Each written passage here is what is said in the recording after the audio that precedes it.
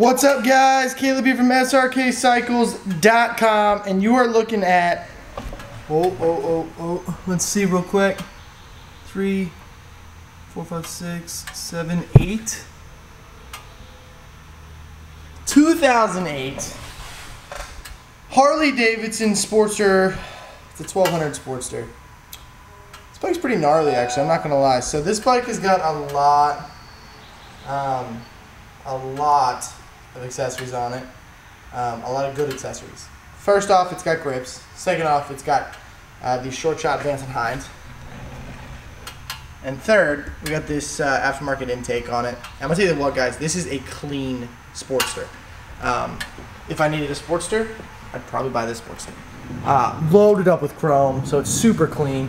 But this is the walk around video. So I'm gonna show you exactly what's wrong with this bike. You know, it's not perfect. We got some scuffing back here. We got some little tiny, scratches along there. Rear fender, you got some scratches back here, which is pretty normal. Some stone chips. These smoked out turn signals.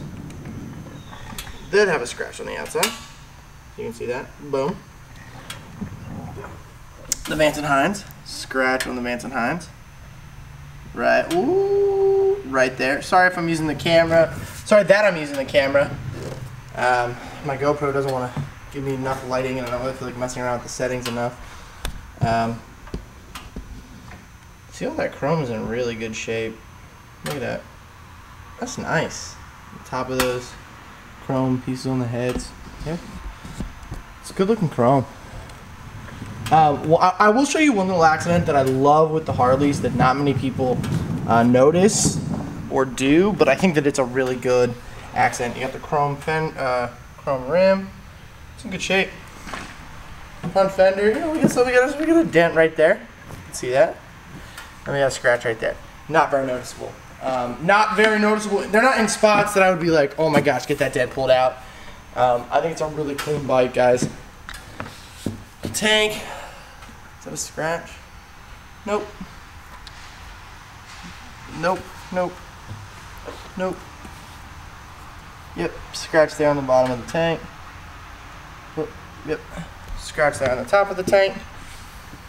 And this side looks pretty darn good. Here.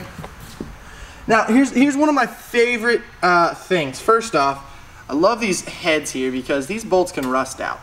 So I like that. But second off, I love these spark plugs being yellow instead of just black. And I know you can get like the orange Screaming Eagle ones. I think they're cool. I think it's a great way to accent your bike without going crazy. I don't know, it just gives your bike a little bit more of a BA look. Got a little scratch right there. We got a scratch right there. Seats in killer shape. It's nice and low profile. And like I said, guys, got that flush mount. Look at that flush. That's gorgeous.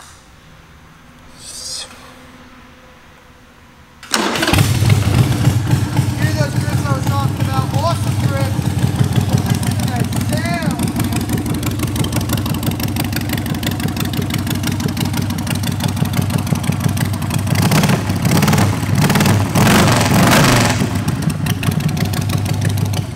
Guys, that is a killer sound for a 1200 Sportster. I know baggers that don't sound that good.